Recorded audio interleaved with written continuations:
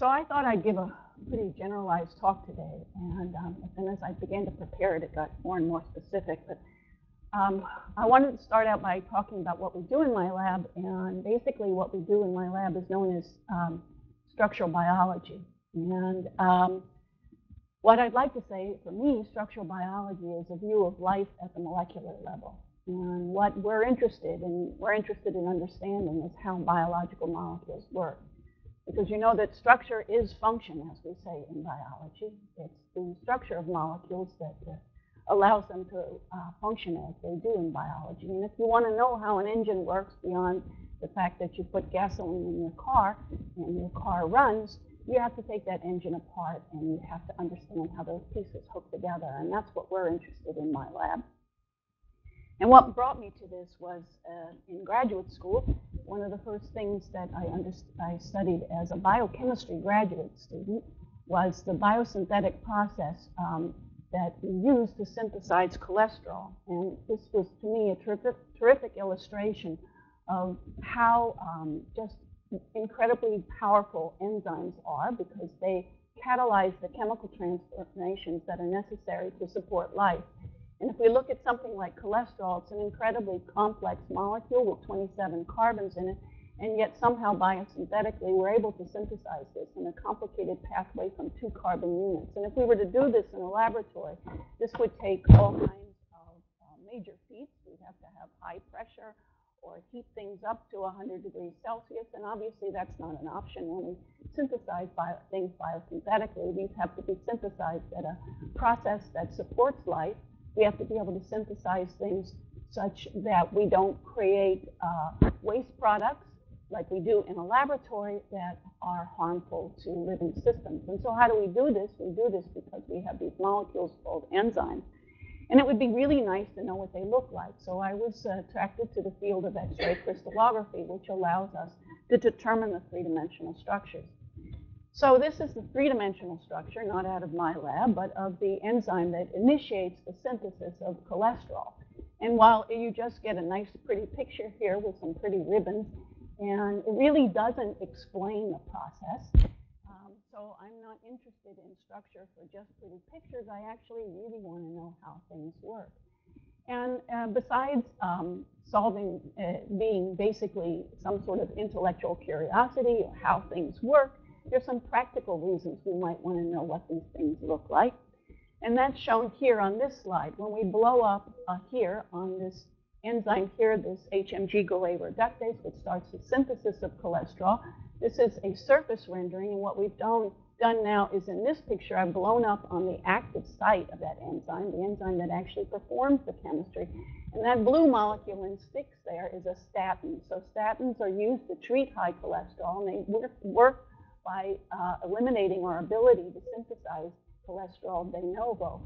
And so basically, besides getting to know what things look like and how they work, there's a very practical aspect to understanding what molecules look like and how they function, because sometimes it can allow us to make better drugs. That what we want is a statin that just stops this molecule and not another molecule and doesn't have side effects.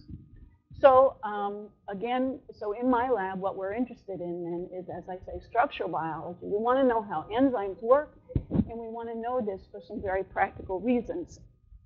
And so what are the actual biological processes that we concentrate on in my lab? Well, Gus talked to you today about a lot of things about antibodies. And antibodies, of course, are our defense against viruses. But we have another defense system that we refer to as the innate immune system.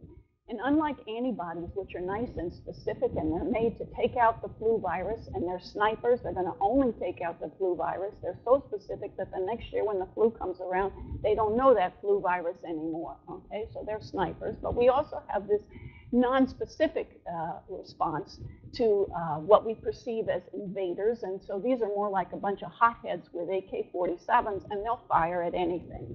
And that is our inflammatory response. So if you have this, we have in the capillaries, we have our blood flowing in the capillaries, and say you rupture your skin, so your epithelial barrier is breached, and maybe it's breached by a splinter, or maybe it's a surgical instrument that's been sterilized. But no matter what, what you do then is immobilize your inflammatory response. And what it does is respond, and it starts to fire because what it thinks is there may be invading microbes on that splinter or on that surgical instrument. And so that's called inflammation. The hallmark of inflammation is you get this swelling and this redness and this pain, and heat generated then when you have this cut. And that's caused by three things. The first thing that you have is the capillaries become dilated to increase the blood flow. And then sometimes you get this leakage of proteins outside of the vasculature into the tissue, and that causes swelling. And then you have neutrophil immigration. So neutrophils are our white blood cells that are there to basically immobilize or find these invading microbes and destroy them. And so this process then sets them into motion, and we have then this activation. Now, so inflammation is a very important response and physiologically, and there are many, many players in this, and that's the reason I'm showing the next slide. It's got a lot of stuff on it, but I don't really care that you look at all the stuff. The only thing I want you to get out of this is there are a whole lot of molecules that play a role in inflammation. And the molecules we're interested are known as lipid mediators. They are derived from arachidonic acid, which I'm going to show you in a minute, and they're synthesized by enzymes, and we're looking at those enzymes. And one class of these lipid mediators are called leukotrienes. And what they do is once your body starts synthesizing these things, basically they're a chemoattractant, and they will cause more neutrophils to come to that site, and they'll amplify that swelling and make it worse. And again, bringing more neutrophils so you can start consuming these invading bacteria. Now, people used to think that inflammation just started and then it just kind of burned itself out. You know, so you swell up and you get all these neutrophils and they start eating up all this bacteria, and then it just dies off and you get better again. But really, there's another phase, and it's called the resolution of inflammation. And so, again, this is too much information on this slide, but I want to show you this slide for one reason, and that is what I'm going to tell you is that you have a phase that you start out with the inflammation, so you respond to the invaders, and then you have this resolution of inflammation. So that's this process here. So here's where you make pro-inflammatory mediators. These are things like the leukotrienes that I'm going to talk to you about. And then you make these things like pro-resolving mediators, okay, which have other names like pro-lipoxins, etc. But basically, the reason to show you this is because you hear a lot in the news about why things like omega-6 versus omega-3 fatty acids. Well, the arachidonic acid that we use to synthesize these molecules, in order to make arachidonic acid, we have to have polyunsaturated fatty acids in our diet. And this is the reason we have polyunsaturated fatty acids in our diet. So if the polyunsaturated fatty acids are what they call omega-3, they are precursors to the inflammatory compounds, the red compounds right here. If the fatty acids are omega-6, they are the precursors to the resolving compounds. So basically, it's this balance of polyunsaturated fatty acids in our diet that plays a very important role in our ability to shut off inflammation, to control inflammation. Because if we don't control inflammation, it's like you send the firefighters to a house, they pull out their hoses, they put the fire out, but if they don't turn their hoses off when the fire's finished, then they start destroying the house. And so again, you have these hotheads with AK-47s, and they start destroying your own tissue. And that's why chronic inflammation is known as the secret killer, because it's actually linked to many diseases, many pathologies, is basically an unchecked inflammatory response. So we're interested in the proteins that make these inflammatory compounds, and one of them is this protein, hey, keeps flipping on me. Okay, 5-lipoxygenase, all right? So this is the enzyme that is going to start the synthesis of leukotrienes, these pro-inflammatory molecules. And it floats around here in the cytoplasm, and then in response to a stimulus, where the stimulus is actually calcium, all right, it binds to the nuclear membrane. Now, its substrate is this molecule right here, a polyunsaturated fatty acid known as arachidonic acid. And normally, arachidonic acid, where it lives physiologically, is it's one of these tails of the phospholipid head groups, of the phospholipids in the membrane. And so we have another enzyme that's activated by the calcium signal called phospholipase A2, and it cleaves off that arachidonic acid so that 5-lipoxygenase can use it as a substrate. But 5-lipoxygenase has to pick it up from a little helper protein here called 5-lipoxygenase activating protein, which we just call FLAP. Okay? And then it takes the arachidonic acid out of FLAP and it converts it to this compound here. I'll say the name of it, but you just have to remember it as HP. It's hydroperoxytetraenoic acid. So we call it HP. It's a peroxide on this arachidonic acid. And then in the same active site, it converts this to a molecule called leukotriene A4. Leukotriene A4 was first discovered by extracts of bronchial tissue and basically what happens is it promotes the bronchoconstriction. So in other words, leukotriene A4, the downstream products of that are one of the things that induce asthma, bronchoconstriction of smooth muscle cells. So what that tells us is if we can kill this activity right here, we can maybe come up with a drug to treat asthma. Okay, so this enzyme is called a lipoxygenase because it puts a peroxide on a lipid. The lipid has to be a polyunsaturated fatty acid. In this case, in humans, it's arachidonic acid. And the way it works is it needs this structure here, this central carbon here, that lies between two double bonds. And it starts by pulling off one of these hydrogens, and then there's a free radical, and you get this peroxide. And the peroxide is put on a carbon, 2 carbons removed from where it started the abstraction. So if you see arachidonic acid right here, you can see there are 3 chemically identical carbons. Yet 5-lipoxygenase only attacks here. And humans have other lipoxygenases as well, as we have a 15-lipoxygenase, and we have 12-lipoxygenases, etc. So basically, if you were to do this reaction in a laboratory, and you were just going to give this molecule peroxide, you would get peroxide adding to 12 different positions. But these enzymes somehow can tell this carbon from this carbon. 5-lipoxygenase attacks here at carbon 7, and it puts the peroxide at the 5. 15-lipoxygenase attacks here at carbon 13 and puts it on the 15. So what about 15-lipoxygenase? We're interested in that enzyme too, because that enzyme has been shown to play a role in another another pathology related to chronic inflammation, and that is the development of atherosclerotic plaques. So these are plaques in the vasculature that sit down, and basically they narrow the arteries, so it restricts blood flow. And then if they become dislodged, you might suffer a stroke or a heart attack. So what do these have to do with 5-lipoxygenase? And what do these have to do with the inflammatory system? So you have these white blood cells known as macrophages. Like neutrophils, they go around eating up perceived invaders or perceived threats to your physiology. And one of the things that they will consume are these oxidized low-density lipoproteins. So these are normal things physiologically, and if you've got high blood cholesterol floating around, you've got tons of these guys floating around in the plasma. So here, the macrophage will consume these things, and then they turn into what are called foam cells. These foam cells plate out and make plaques, and that's what happens when you restrict blood flow, etc., and leads to heart attack. So it leads to cardiovascular disease. And the activity of 15-lipoxygenase actually has been linked to the development of atherosclerosis. So here you can see an artery, in a clogged artery in a mouse model system of atherosclerosis.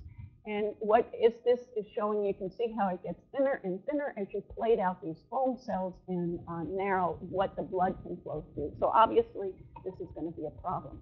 So what that means is that both of these enzymes are actually targets for drug design. But if we're going to target a drug, an enzyme, and we're going to kill it, then obviously we want to make the drug specific and only kill the one enzyme, right? Because that's how you get side effects. You can't just take something that kills all iron enzymes. These are iron enzymes, or you'll lose a lot of good processes as well. So we have these enzymes, 15-lipoxygenase 2 and 5-lipoxygenase, that both of them are targets for drug design. So the crystal structures of these proteins were solved in my laboratory, the first by Nathan Gilbert and the second by Matt Kobe. And you can see the overall structure here of these enzymes. And what you can get from this rendering is just a couple of things here. So we have one domain here. It's all beta structure, and this alpha helical structure, and this little orange sphere is the iron. And these are iron enzymes, and so this is where all the business is going to go on. Now, if you look at where the pink and the green are, you can kind of see that they pretty much overlap. So these are enzymes that both take arachidonic acid and turn it into an H-peat, okay? They both put a peroxide on they put it on different places in the arachidonic acid. But they have the same catalytic machinery and the same substrate, but they make a different product.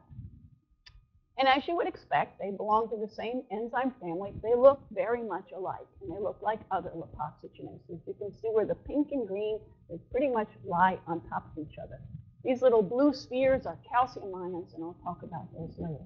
But there's one place right up here where you can see there's a big difference. This green one and this pink one, they're definitely diverged, but all the other type helices lie on top of each other. And if we rotate and we just look at that position, here again, you can see how different they are in this very small region, whereas most of the other part of the protein, these are 700 amino acids in protein, they look very much alike. But we have this what looks to be a minor difference here, and it's quite near the active site because we can see the iron sphere here. So the consequences of this different structure are actually pretty profound. They make a very big difference in the active sites of these enzymes. So remember, the active sites of these enzymes they're both going to recognize the exact same substrate. Both have going to perform the same catalytic reaction. They're just going to hit a different carbon in that substrate. So this is the 15-lipoxygenase structure, and this is a surface rendering where all the green then is the surface of the cavity, and then I've sliced through it. And what you can see is this little curved thing in here. This is actually an inhibitor, and it binds in the active site like a mimic. It sits there very much like arachidonic acid would sit in there as a substrate. But what you can see is the site is continuous. You can kind of get out. So in other words, this is open to solvent. This is an open active site, and this guy just has to slip in there and get operated on. This is the 5-lipoxygenase active site, the contours of it. And you can kind of get out from this walrus shape here that there is no opening to the active site. So we don't really know. This is a completely enclosed cavity, and we don't know how the substrate gets in this one. So we have this very similar enzymes, but we have very different things going on here. We have an accessible active site versus a non-accessible active site. And again, this is just from that very small shift in that placement of the helix. So you can see the green one is the one that's open, and the inhibitor is bound in there. And the pink one is the one that's closed. And this guy is sitting, this inhibitor is sitting right where that pink helix is, and there wouldn't be room to close it here. So we have two very different, basically, access portals to the active site. So even though they're very much alike, they have some differences, and we might be able to exploit these differences to come up with a way to try and selectively inhibit one. Okay, so they use the same substrate, but one makes a 15 and one makes a 5 out of the same product. So what do our structures tell us about that? Well, chemistry has told us for a long time before we saw these structures that what's very likely going on is the reason one can make 5 and the one can make 15 is in one of them, arachidonic acid binds. In the two enzymes, arachidonic acid binds in inverse orientation. So what do I mean about that? Here's a schematic with arachidonic acid right here.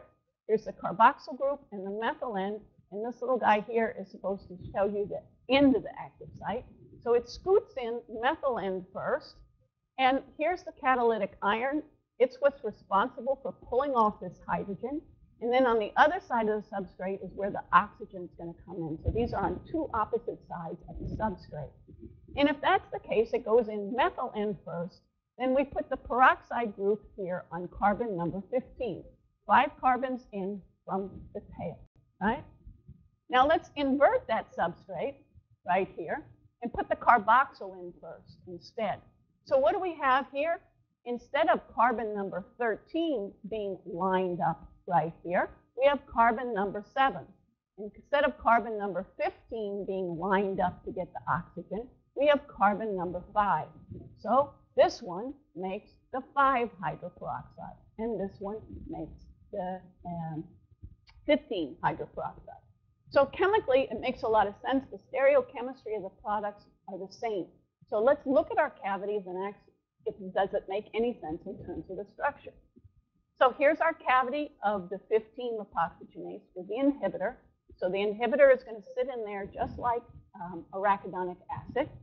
Now, what you can kind of make out, okay, so here's this foot going in the sock, right? And here's the iron. The iron is behind the plane of the board. And you see this little cavity right here? This is the oxygen access cavity. So the iron sits behind the substrate, and the oxygen comes in from the other side. And here, the arachidonic acid is going to sit right in here, and we can just pull this substrate out completely into the cavity. So that makes total sense here. So let's look at our 5-lipoxygenase structure. Well, we have a problem. First of all, our 5-lipoxygenase is closed right here.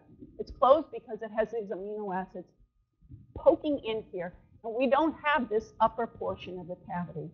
But if we look at the lower portion, remember I told you that the carboxyl is going to have to go in first for the 5. Really nicely make out that maybe this little fork here can accommodate a carboxyl. And what's really more interesting is that in 5-lipoxygenase, there's actually a positively charged amino acid here, which would neutralize that carboxylase. But first, let's look at the 15-lipoxygenase and what we can say about that. So when we solve the structure of the 15-lipoxygenase in this type of surface rendering, I'm showing it. So I always think of these things looking like horses. But that's my weird view of the world of biology, I guess. But anyway, this 15-LOX stool came out looking more like a unicorn. It has this great big horn sticking out of it. And the reason I've colored that red is because those are the amino acid prolines. So if you remember, prolines are very rigid, and you don't rotate around those very easily. So in other words, this is a pretty rigid horn protruding from the head of this molecule right here. And behind there, there's some calciums. And what was really neat is that if we rotate around, you can see it's now poking at us outside the board. Here's the active site right here. Well, what we asked was, okay, and these are calciums. And this is calcium-dependent membrane binding. So we said, well, maybe these calciums are actually stabilizing this loop here, and this loop is going to poke into the membrane bilayer. And if that's possible, then we have the active site sitting up right next there to the bilayer. And so again, this is our phospholipid. And if this phospholipid carries an arachidonic acid on its tail, on one of the fatty acids, maybe it could stick right in there. So we decided to test this hypothesis, and we did doing that. We used something called a nanodisc. Nanodiscs are biological mimics. They're mimics of biological membranes. And they're a really clever thing that was created by Steve Sliger, but I'm not going to go into how he did it. But basically, they're little discs of bilayer, and they're coated by this protein, which is actually a mutated form of a biological protein, apolipoprotein B, which carries around cholesterol esters. And basically, you can make these particles, and you can make these particles of a defined diameter. And the good news is that you can put them on a size exclusion column, and just like a protein, you can run them down this size exclusion column. So what we did was we asked whether this protein would bind to these nanodiscs and whether it bound in the presence of calcium. And so in the absence of calcium, that is, we put ADTA in there, we have a peak on the sizing column for the nanodisc, because its molecular weight is around 300,000. And then we have a peak for the protein, which elutes at a molecular weight about 80,000. But when we add calcium, the protein peak now shifts over and migrates with the nanodisk peak. So we know what we're doing is actually binding to the nanodisk. Now, if its substrate is arachidonic acid, and I told you it goes in tail first, if the arachidonic acid is esterified on a phospholipid, maybe it doesn't need to be cleaved from the phospholipid, and it could actually metabolize it bound to the phospholipid. So we asked that, that's the true question, if that's possible.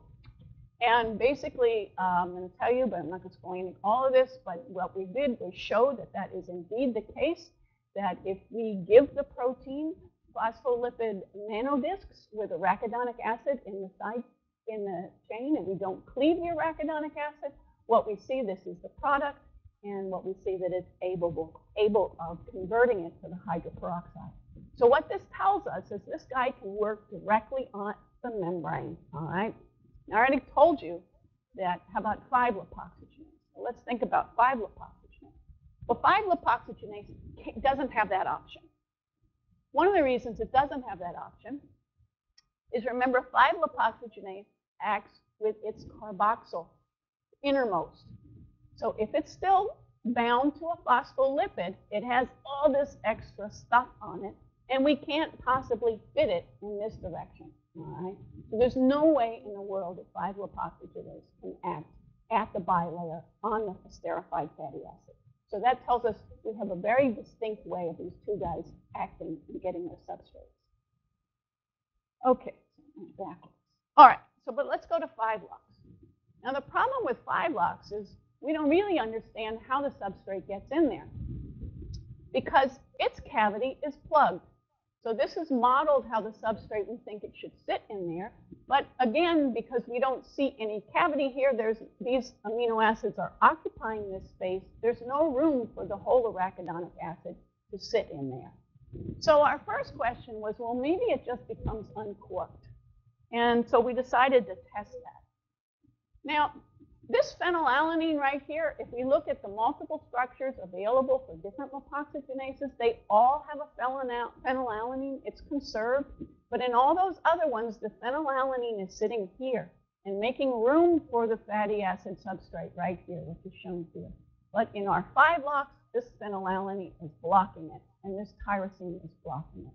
So all the other ones have this open active site. So we said, okay, well, let's just try and pull the cork out. We called this a corking. We said, let's just try and pull the cork out. So we decided to do some mutations. If we pull the cork out, can we get some understanding about how this protein works? Now, why is it corked in 5-lipoxygenase? Here's our cork right here. These are the corking amino acids. One of the reasons it can cork is because of this little guy right here. This is an alanine, and it's sitting very, very close to a tyrosine. If the alanine is the smallest amino acid besides glycine, and so the only reason this guy can sit in here is because it has this real small amino acid here. So we approach this question in two ways. We ask, well, let's trim the cork, and then let's just make the cork not be able to insert. And what happens? So we made some mutations. And the first was we trimmed the cork. Let's just make the tyrosine, this one, smaller, turn it into an alanine. Make the phenylalanine smaller, turn it into an alanine, and make the double mutant. And when we see that, the enzyme still makes, this is our product, so we have to isolate our product by HPLC. And what we see is that these mutants still make our product, but what we see is when we trim the cork down, it makes the product even faster. All right? When we trim this one down. So maybe this is the door that it gets into, right? So we've made the door easier to get in, and now it works even better. So now the substrate can get in and get out faster. But then we said, okay, so if that's true, we should be able to take this cork, and let's just make this amino acid so big that the cork can insert. So let's pop the cork permanently. So let's do that by turning this alanine here into a leucine, and that would bump this and not allow the cork to close. Now, when we do that, that's the trace in the dark. And what you can see is there's basically nothing made there. Okay, this is noise. So in other words, we kill the enzyme if we don't let the cork insert. So we said, well, okay, so let's try to do this let's make this tyrosine smaller and make this one bigger and see if we can make the enzyme work again. So now we no longer prevent the cork from inserting. We make the cork, allow the cork to insert because we've just made the cork a little smaller. And when we do that, we recover activity.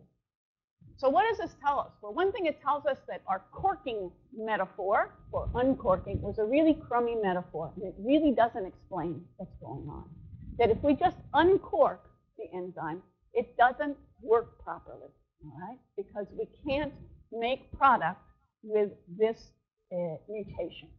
But if we trim the cork, it works just fine. So we think more, instead of being a cork, this is a twist and pour, okay? So the cork has to stay in there, and then we have to twist it around, and only then can we get into the active site. And that's what we think is going on here. Now, what I didn't tell you is that actually, so we have some ideas about how these two enzymes get their substrates. The enzymes, again, remember, they use the exact same catalytic machinery. So if we make an inhibitor that just kills the catalytic machinery, we kill both enzymes. And that's not what you want for drug specificity. So you have to find differences between the enzymes. Well, we found really big differences here. We have this very different way in the way they get their substrate. But the question for how 5-LOX gets the substrate is actually even more complicated.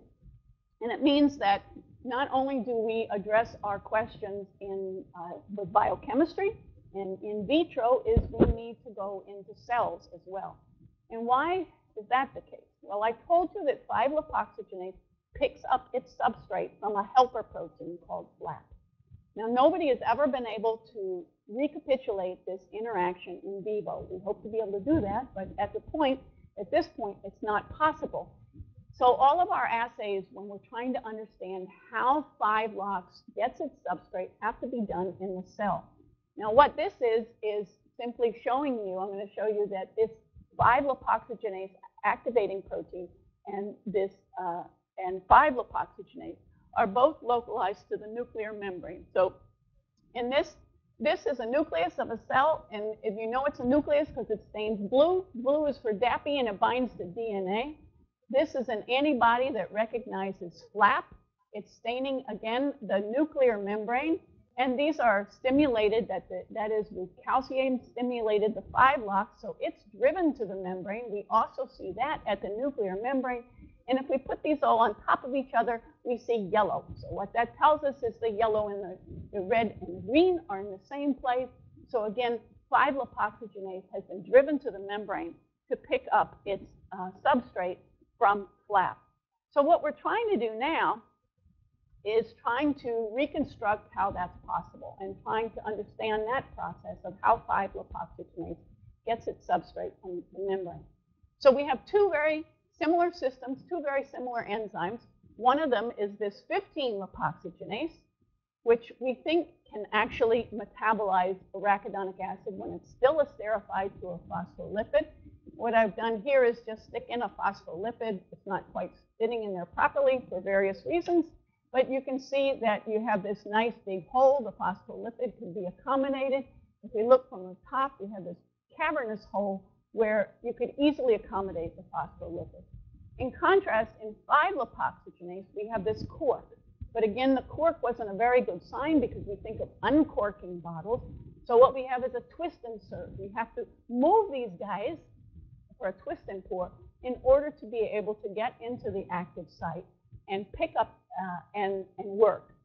Now, when FLAP, this protein that sits in the nuclear membrane, is shown here, it's a trimer. It has three different sites where it binds FLAP, and we're going to look down here, and where it binds the substrate, and it binds between these monomers. And so what we're trying to do now is trying to figure out how 5-lipoxygenase and FLAP actually interact. So we've built a model for that, which is total science fiction. And basically, this is FLAP. We're looking down at the membrane. And these little black circles here are where the arachidonic acid sits in FLAP. Remember, the lipoxygenase has two domains. Here's our 5-lipoxygenase.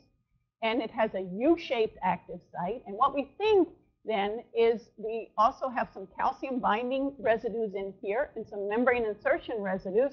that they actually, this part inserts into the bilayer, then these two active sites line up, and somehow then 5-lipoxygenase can get the active site out, get the arachidonic acid out of the active site. So this is the model we're trying to test now through various methods.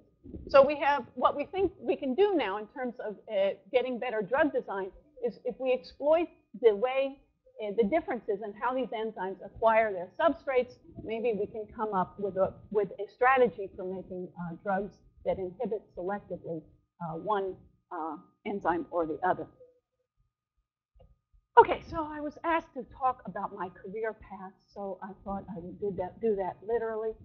I started out in Charleston, South Carolina at the College of Charleston as a chemistry major because biology was just way too chaotic for my brain at that age. And I liked the order of chemistry, but it became clear that chemistry was not going to be interesting for a long-term career because I really didn't want to make things for treating fabric or whatever chemists do. I'm sorry to insult any chemist, but it didn't appeal to me at the time at all. I wanted to know about the chemistry of living systems, which has always fascinated me. So I went from Charleston, South Carolina to Houston to get my degree at Rice University. And it was there that I first was exposed to the world of structural biology. And I was totally fascinated by the technique of X-ray crystallography, which in those days was just almost completely different from how it is now. It's the same principle, obviously, but it's so much faster now that I look back and think, what made me think I wanted to do this when it went so slowly? But anyway, it's a lot more fun now. So when I was there, I learned structural biology, and then I became fascinated by the ribosome. So I started moving more into biology. And I went to Uppsala, Sweden, to go work on the ribosome. But actually, when I went there, I actually got a little distracted from the ribosome, and I started a research program that I won't go into, but it had to do with vitamin A and proteins and how the different proteins that are involved in transporting vitamin A. Vitamin A is a very greasy molecule, so you have to have proteins to help it do everything it has to do, and it does a lot more than mediate vision. So if you think about its role in vision, that's actually less important than the other biological roles it fulfills, although I'm not saying it'd be nice to be blind. Okay, so then I got a little, 4 years of long winters got too much for me, and I moved to Mexico City. And after 2 years in Mexico City at the university, National University there, I moved to Pullman, Washington. If you've ever been to Pullman, Washington, you'll know it's the polar opposite of Mexico City. It's a little town in eastern Washington, home of Washington State University. And then I went to Nashville, Tennessee, where I spent 12 years on the faculty at Vanderbilt Medical School, doing structural biology of vitamin A proteins. And it was there that I actually started this program on lipoxygenases with a collaborator there in the pharmacology department. And then I moved from there to Baton Rouge in 2001 because we have a really nice X-ray facility here in Baton Rouge on Jefferson Highway. You can see the largest source of radiation from Whole Foods if you go over there next time. Look around for a funny-shaped building up Jefferson, and that is KMD. And it was there before Whole Foods, and I'm sure they don't advertise the fact that they're in the shadow of the largest source of radiation in the southeast. So anyway, I'd be happy to take questions.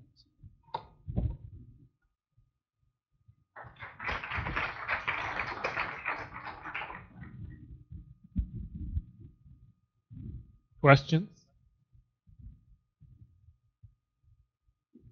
Well, while you guys are thinking, well, let me ask you one, Marcia. Yeah. So if 15 locks can work without a helper protein like FLAP, Yeah. what are the thoughts on why 5 locks needs? Yeah, it's a really good question of why 5 locks needs a helper protein. And I should point out that there are actually several inhibitors to FLAP that have made to phase 3 clinical trials for the treatment of asthma.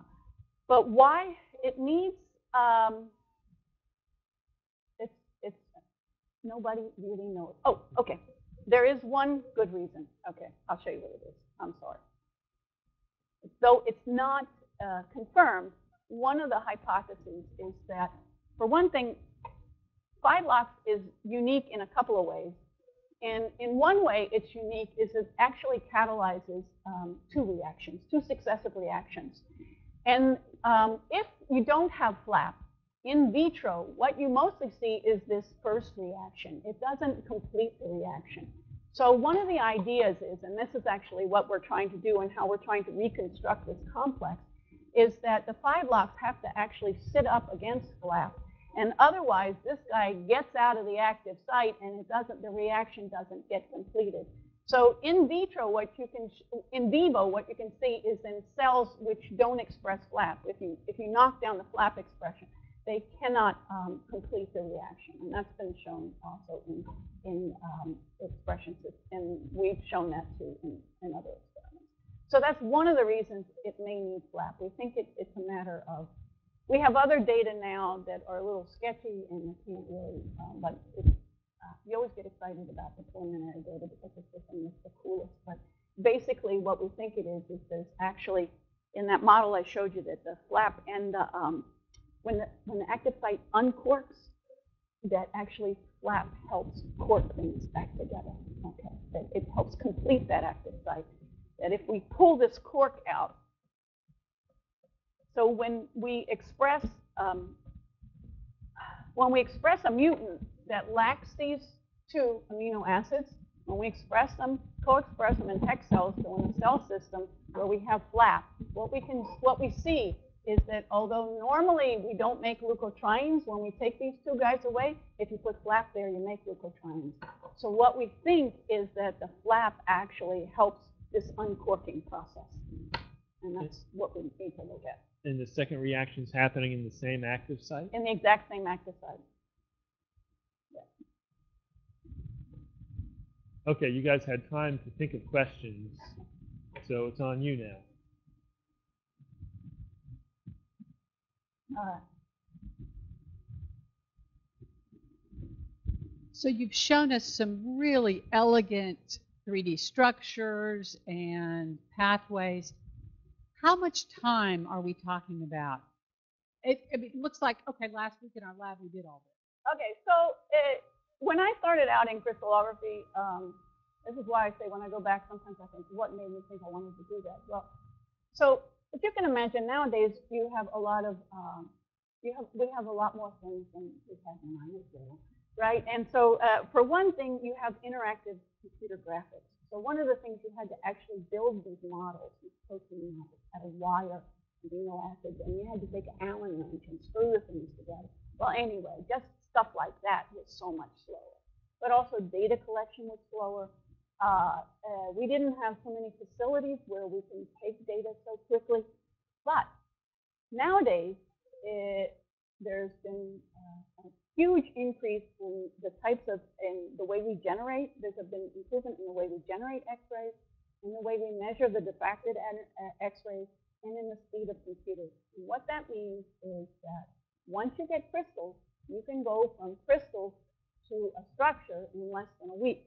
Okay, but the question is, how long does it take you to get crystals? Because that is another process that involves a lot of skill and a lot of luck.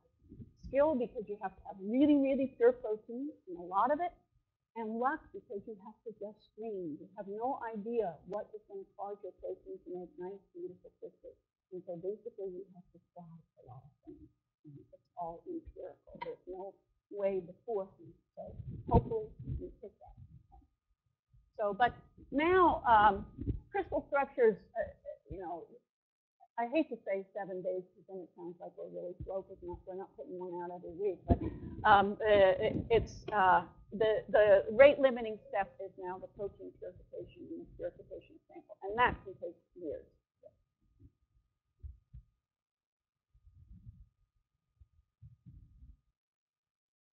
Great. Well, if there are no other questions, help me thank Dr. Newcomer.